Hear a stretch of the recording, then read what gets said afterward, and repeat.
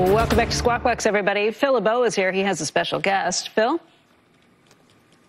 Becky, let's bring in Mike Manley, CEO of AutoNation, joining us just a few minutes after the company released its Q4 results, which beat the street on both the top and the bottom line. Mike, thank you for joining us this morning. I want to talk about your results because you had a huge quarter, both on the new and the used side, as well as with services. And on the new side, I was particularly struck by the gross profit per new vehicle, a big spike there. What's driving that? Is it simply that the MSRP has moved up on these vehicles? Are you charging above MSRP? What's really driving that at this point? Yeah, Phil, the quarter was fantastic, and I was incredibly pleased with the results. And for me, I kind of put the results into two categories. I put the results, firstly, what element of those results are due to the supply shortage, and what element of those results are now structural and will live beyond the pandemic. And I think you're right. New vehicles, obviously, with the supply and demand equation we have at the moment, that has driven new vehicle prices up to around the MSRP level. But in the results, and I don't want this to be missed, there are a number of things that are going to survive beyond this pandemic. Our control on SG&A, for example, our margin that we're now seeing and our volume on used vehicles, as well as our F&I income. So strong results. So you asked me the question about new vehicle margin. Is it selling above MSRP? I can tell you AutoNation last year, less than 2% of our vehicles were sold above MSRP. So what I think you're seeing is a general lift from that heavy discounting that you saw back in 2018, early 2019, has gone from the market because of the inventory levels. And the speculation is, how long will that last in the future? And I have my view on that. Mike, you took over at the end of last year.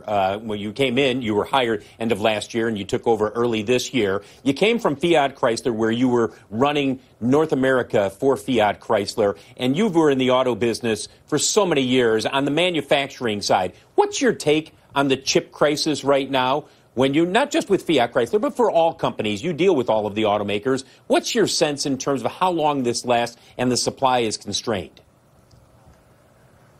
So the very first thing is it's unpredictable. We've seen that. We've seen OEMs talk about what they think they're going to produce in the first quarter and then have to correct those production levels. And I think that's really indicative of where we are. I believe strongly we're coming to the end of this pandemic period, but there is still going to be ripple effects in the supply chain. You know, when I think about the industry this year, in my view, I think we're going to get some stability, maybe in the second quarter in terms of forecasting, and then we're going to get improvements in the third and fourth quarter. But I don't think you're really going to see inventory levels begin to recover until you get well into the second half.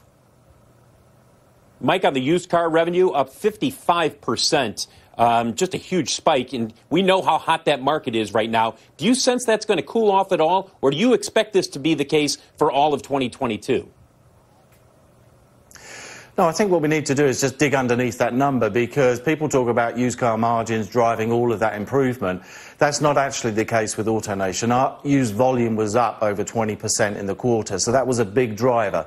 You know, if you go back to 2018, 2019, the average percentage margin on a used vehicle was about 7.8, 7.9, and frankly, it hasn't moved off that point even to today. What we've seen, obviously, is an appreciation in used car prices. Now, you are going to see a moderation in that. In fact, in the first month, I would say we've already begun to see the signs of that. But the impact, even if that moderates, frankly, is not going to be huge, because what really drove that result was the big improvement we've seen in the efficiency of our used vehicle sales, plus the additional sites that we bought on stream. So a moderation in prices, in my view, for sure, but I still think there's so much demand that there is upside on the volume side. Mike, we're running up against a break, so a quick answer here. You had so many people who bought vehicles by ordering them in advance, and you still see that going on right now. Is that the new way you think people will be buying new vehicles in the future? Yeah, I think now what you've seen is people have got used to that. It wasn't in the industry a few years ago. I think it enables them to get exactly what they want. The next thing we need to do is to shorten that delivery time from order, and that's something the OEMs are really focused on. Mike Manley, the CEO of AutoNation. First time on SquawkBox as the CEO of AutoNation. Mike, thank you very much for joining us this morning. Andrew, I will say, Andrew and Joe and Becky, I'll send it back to you guys. Just a huge quarter for AutoNation, and this is not a surprise given the demand we're seeing in the market right now. No, it's not. All right, Phil, thanks.